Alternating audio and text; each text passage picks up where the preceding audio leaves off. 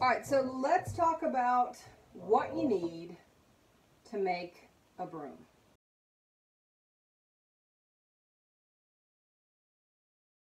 What materials you need?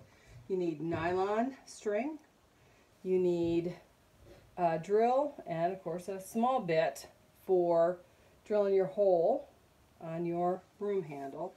You need a broom handle that I don't have here right now. You need a vise for flattening out the broom corn if you're going to make a shaker. You do need some kind of heavy-duty shears, some broom nails. You also need a broom needle. Now, you don't particularly need waxed linen to sew your broom down, but I like it, so you need something to sew your broom down with. These are just kind of handy. It says a weave right tool. It's usually used for basketry, but sometimes when I'm trying to straighten up my sewing on the broom, I'll use that. Most importantly, you need a broom spindle. There you go. And you see this has already been loaded with the twine. And you need some broom corn. So we're going to talk about broom corn real quick here. The type of broom making that I do is kind of the old traditional broom making that uses both the hurl, or the broomy looking part, and the knurl. Okay, and the knurl is actually what you braid with. We're going to talk about sizing them and soaking them, and dyed broom corn that does not have the knurl on it. But you do need some broom corn. And you need a broomstick. Now, here's the deal about a broomstick. I'll be showing a traditional finished broomstick, and I'll also be showing some harvested broomsticks. You can make a broom out of anything that you can take and whack hard against a tree and it not break. So, and those to me are some of the most interesting ones. But that's basically what you need to make a broom, starting out.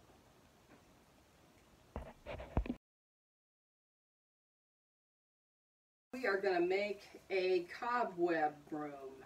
So they are super great for getting rid of cobwebs and things that are kind of high up when you are vertically challenged. How's that? But if you've ever used a cobweb broom, they are wonderful. And they're really, really easy to tie up, and a very good beginning project into broom making.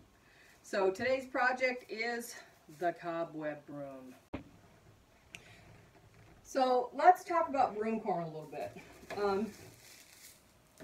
When you're looking at broom corn, you're looking at the length of the knurl. Okay, so if I line this all up approximately where that hurl begins and the knurl, that you'll see that there's a whole lot of different lengths there. Depending on where you're at in a broom is what size broom corn that you want. Okay, so we are going to do a broom to start out with here. Okay, and you'll notice that this one does not require a big long braid. So the stuff that's longer and thinner, this is kind of on the thicker side, I call those pretties. The guys that are short and fat, I call those uglies. Now, everybody has their own purpose, and these just tend to get underneath the broom when we start layering, and the pretties, the long ones, are the ones that we want on the outside for the braid, because you can braid further, right? So I want to show you the difference in using short knurl for this one and using longer pretties for a different broom. This broom is a round broom, or some people call them a witch's broom, okay? But see the amount of braid on this one in comparison to the braid on that one, okay? And of course it's bigger, but it's a layered broom. And you see also that this is just a plain finished broomstick, and then this is actually from some cedar from Missouri, I think. Anyway, so just to show you the difference in, these are what I call thin, long pretties, and these are going to be more on the fat, stubbly side. Good for making cobweb brooms and real good for making our first project. So the other thing that you want to do then is sort out your broom corn for the project that you're doing, okay? So I don't need a lot of lovely pretties on this one, so I'm going to sort through my broom corn, and then I'm going to put it in a bucket of water to soak for about 15 to 20 minutes, and it needs to be warm water, okay? So I'll sort through my broom corn and I'll get it soaking, and when it's ready, we'll come back and we'll start tying one on. So first thing we want to do is, I always use my spindle to get my broomstick ready. So here's my broomstick, and I want to measure about 4 fingers up. And you can put a mark there. I don't usually. All I'm going to do is, actually, I take that back. Let's do the rounded end first. Rounded end. There's a flat end and a rounded end. We're going to do the rounded end first. And what we're going to do is we're going to drill a hole in it. And the reason for that is,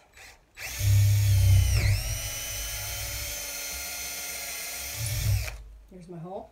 The reason for that is that brooms need to hang.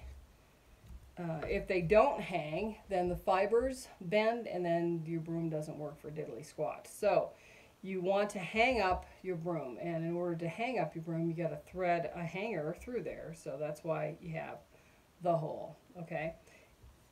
When we go to the opposite end here, we're going to make our mark. And like I say, I don't usually mark it. You could just do a little mark there, or you could use a pencil or pen or whatever. But you want it about 4 fingers from the bottom. And what we're going to do is we're going to take our broom nail and we're going to tap it in here with a hammer. One of those things I forgot to tell you needed. Okay, so when you hammer it in, you don't want it flush.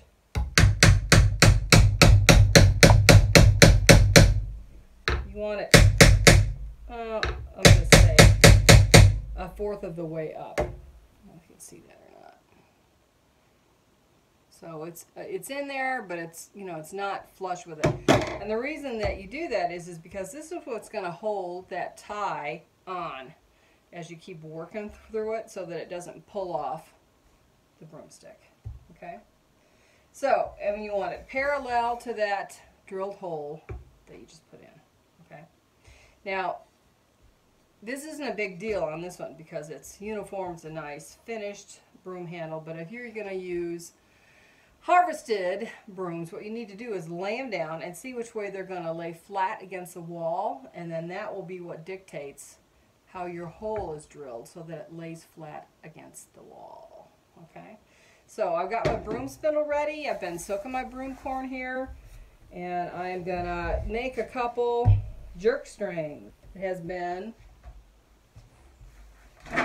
wound up with nylon string, and it comes off the top of the spindle.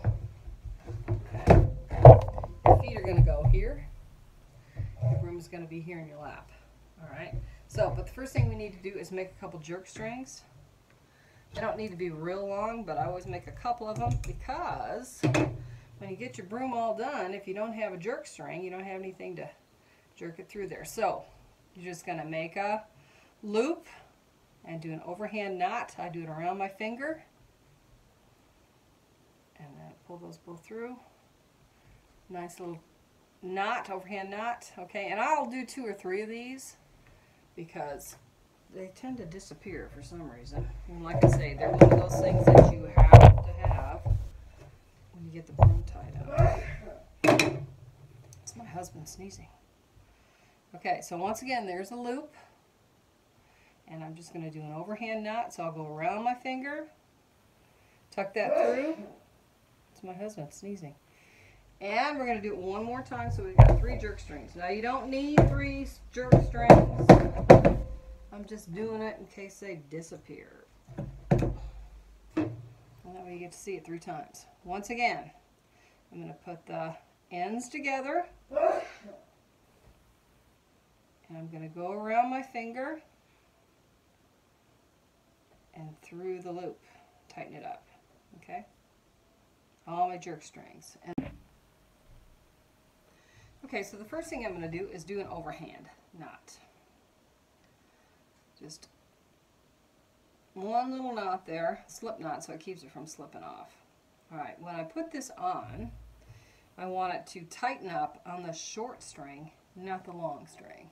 Okay, so what I'm going to do is I'm going to make a loop, and then I'm going to flip the loop over and grab the long string and bring it through the hoop. And that should make it tighten up on the short string. Let's see. So I'm going to take my broom handle, I'm going to put it, broomstick, sorry, broom handle. And it's not critical, but it does make it easier. Okay, so first thing you're going to do is an overhand knot. That keeps it from slipping off. And then we're going to make a loop. Put it on top of your hand, so it looks like this. All right, see that's on top of. Take that loop, turn it upside down, and then go through the hole and grab the long string. Let's do it one more time. I've got my break, basically. It's an overhand knot, okay? So, I'm going to make a loop around those 3 fingers, and then I'm just going to lay that in my hand. See how that's over the top of that. Then I'm going to turn that loop upside down, and I'm going to grab that long piece through the loop, and that'll tighten it up. Oop, on my thing. So let me do it one more time. Around the 3, it's on top of it. Turn it over and grab the long part of it. Okay, so I'm going to stick this on my broomstick. Now, this is something that's really important. If you are right-handed, you want your right hand, see this is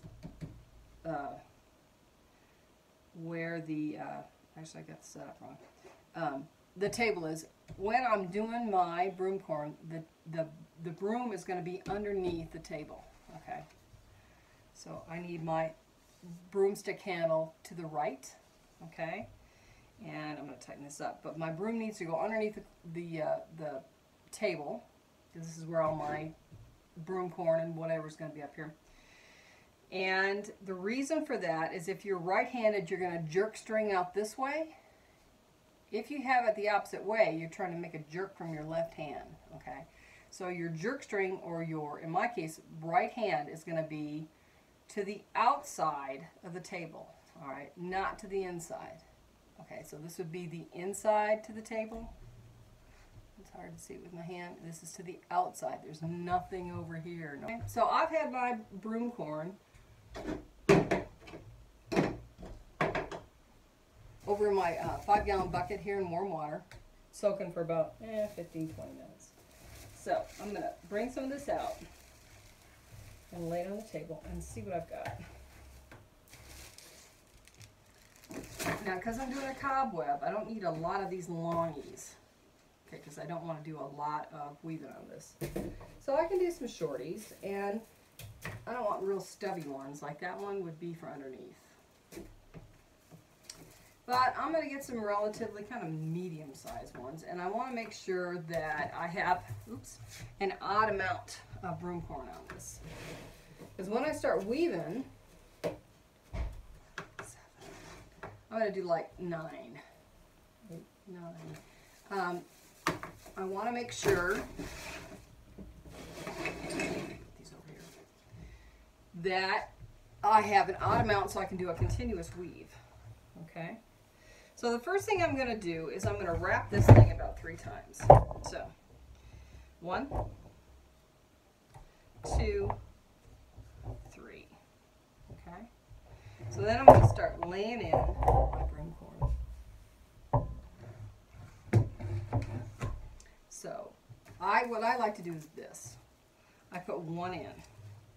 And when I press this in, I don't want it right on the connection here. I want it up just a little bit, and I'm going to crease it, okay? So then, the other ones that I put in, I'm going to put in by 2. And that way I will know, when I get this all covered, that I have an odd amount. Helps from screwing up. So, I put 2 in there. You see that I'm not right where they connect, but a little bit above. And I'm going to crease. And I'm going to take 2 more. Do the same thing. Crease it and turn it just a little bit. So when I turn it a little bit, it puts that pressure on here. And then they hold together. And I'm going to put another couple on here. Scoop that up just a little bit. Press it. So I've got room for about 2 more in here. And just to make sure, I'm going to count that to make sure that it is an odd amount. Alright, so I'm going to put these last 2 in here. And I'm going to crease it. So I'm going to start here where I can see that broom nails underneath there. 1, 2, must be 3, 4, 5, 6, 7, 8, 9. Okay, so then I'm going to wrap for about 3 rows. Okay, so there's 1. So I'm going to like turn it and pull.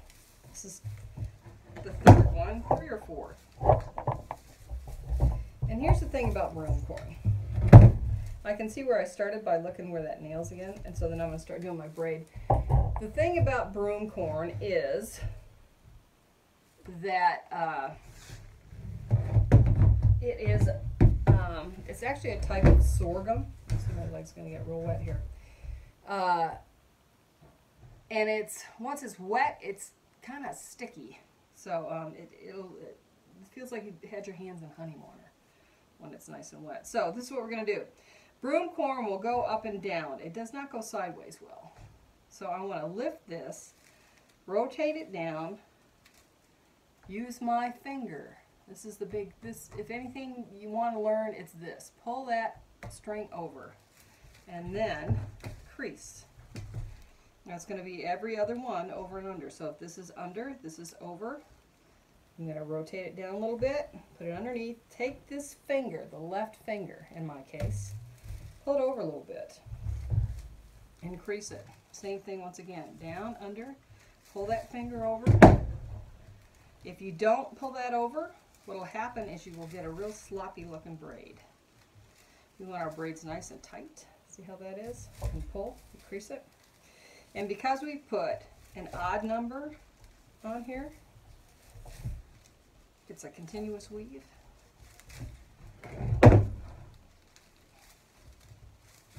Okay.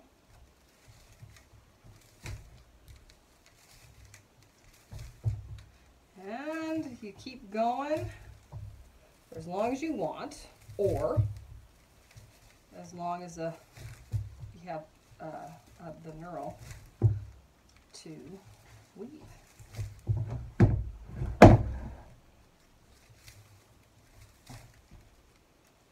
So it's almost like rowing a boat. Pull. So if you needed an upper body workout, this works really well. See how nice and tight that is? That's what we're looking for. Nice and tight.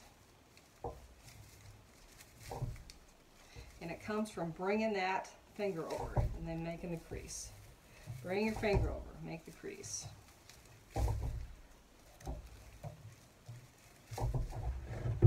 So I'm just going to continue this, and I'll show you how to do your jerk string. And finish off the broom. So there's basically 2 parts to making a broom. There's this part where you're actually tying the broom on, and then there's the sewing of the broom. And a lot of times broom makers will they'll do a whole bunch of these and then let them sit and then go back and sew them. So I'm starting to get a little bit short here. See how they're getting kind of stubby? So I'll probably do maybe 3 or 4 more here. So sort of like you're mush and a dog team. You're only as fast as your slowest dog. When you are tying on a broom, you can only go as far as your shortest knurl on a broom stalk. Just a little broom making history for you while we finish this up. Benjamin Franklin is the one that brought broomcorn seeds back from France and got us started with the brooms. And like I said, brooms are made with broom corn, which is actually a sorghum. It grows down in, I think, like Mexico, hot places. I don't think you can grow it here, but I don't know that for sure, so don't quote me. Okay, so I'm getting pretty dang close here. And that's a pretty nice braid on that.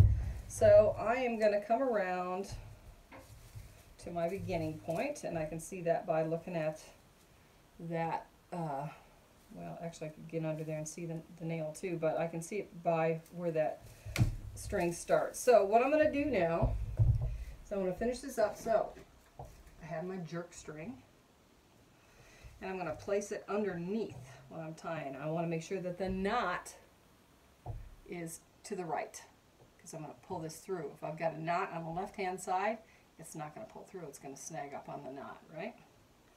So I've got this all the way to the right, and I'm going to wrap 3 or 4 times on it, keeping it flat. And I don't want to go on top of the string. I want to go next to the string. So this is number 3 wrap. And we'll go one more time. Number 4 wrap. Okay, so now what I want to do, doesn't matter if you use scissors or I use an X-Acto, cut your string. Now, when you cut your string, make sure that that thumb's holding this tight. Okay, so I'm going to switch that. And I'm going to take this string that I just cut, and I'm going to put it through that loop that's on the left-hand side of where I'm going to jerk it. I got to keep that pressure on there. So I'm going to take my jerk string with the knot on the right-hand side, and I pull it through. Sometimes easier than not. Depends on how tight you got it. So I pull that through, and it doesn't matter what you use. Just something. And pull it a little bit tighter and trim it off. There you go. So then, because I want to trim this part off, what I'll do is I'll take my spindle, put it back outside, and I'll just cut these off.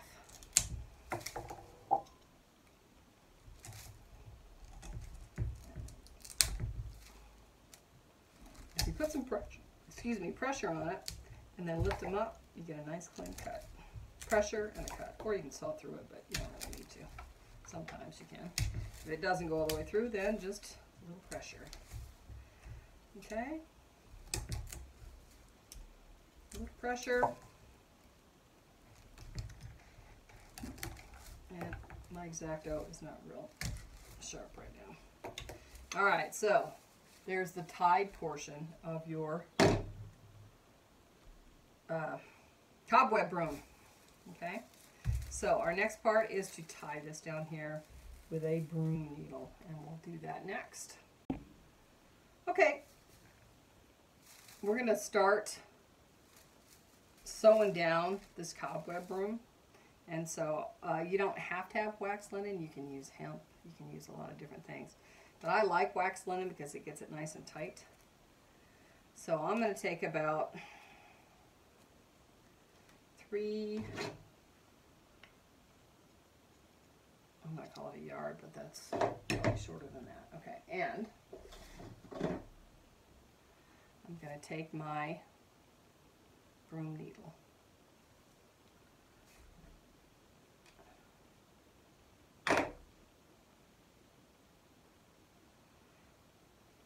I am going to make a half of whatever I've got, and I'm going to do a lark's head knot on this.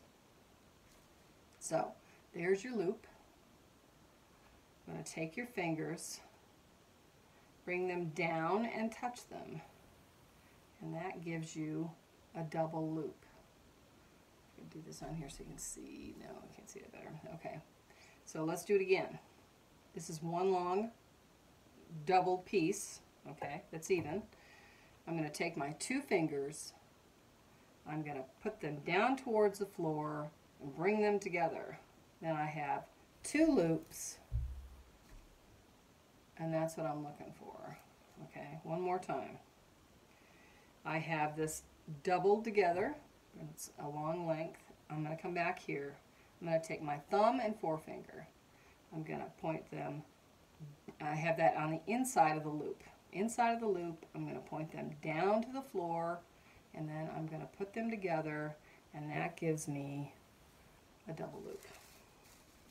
All right, so remember that we counted like 4 down. That's where you're going to start. And the reason you do that is so that you don't try to sew on the broom handle. So I still got my loop over here, and I'm going to wrap around this a couple times.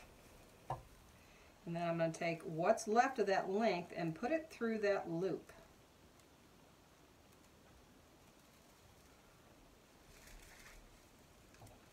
Okay, then my loop tightens up. And I want to tighten this up just a little bit. Okay?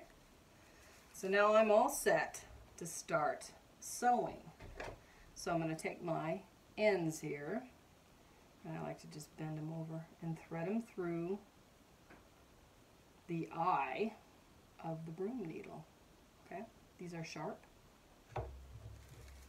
So what I want to do now is I'm going to diagonally go underneath here, just for batting out cobwebs and creepy crawlies.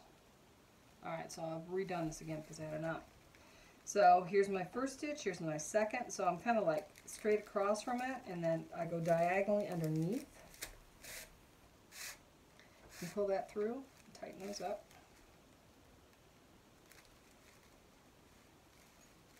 Once again, I'm going to come right across from this guy and go diagonally underneath and pull it through. And I'm going to do this all the way around.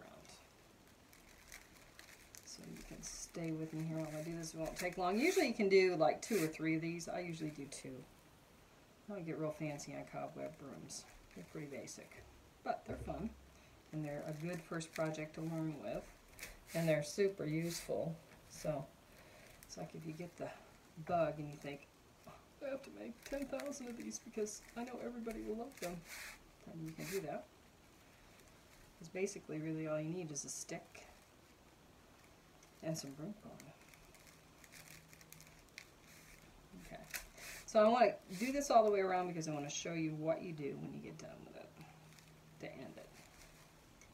Like I say, you're going to do 2 or 3 rounds of this, and you just start the whole process over again by measuring out about 3 yards, making a loop, doing that lark's head knot at the top. So I'm almost at the end here. This is my second to last stitch, I guess. Okay, so what I want to do to finish this is go through it all the way through, pull it tight, cut it off. Pretty simple, huh? Okay, so, and I would do like 2, maybe 2 fingers apart, or depending, you can do 1 finger apart. 2 to 3 more of these. Okay, so the only other thing left then, once you get that done, excuse me, is to put a hanger on your broom. Now remember we did this hole at the beginning, so I just took a piece of broom corn and I am going to make a threader. So I'm going to pull it through there. See, I looped it. And then I'll take my piece of string that I'm going to use for a hanger, put it through that loop, and then pull it through. Makes it a lot easier. Alright, and then I'm going to just do an overhand knot up here.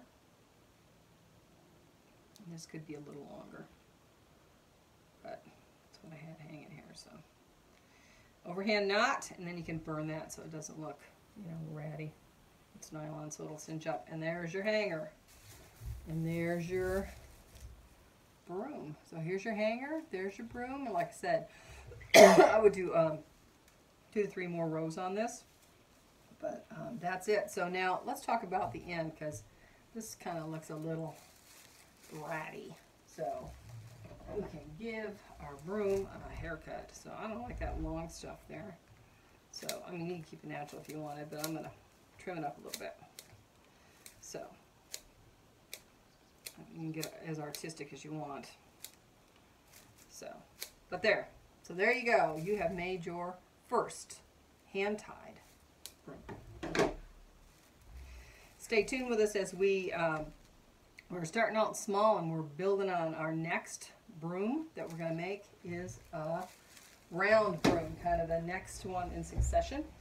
And it will have a different handle, but it will look something like this. So you see there's a lot more braid work and it's a lot bigger. And see, it has a couple rows of stitching on it too. So next project, round broom.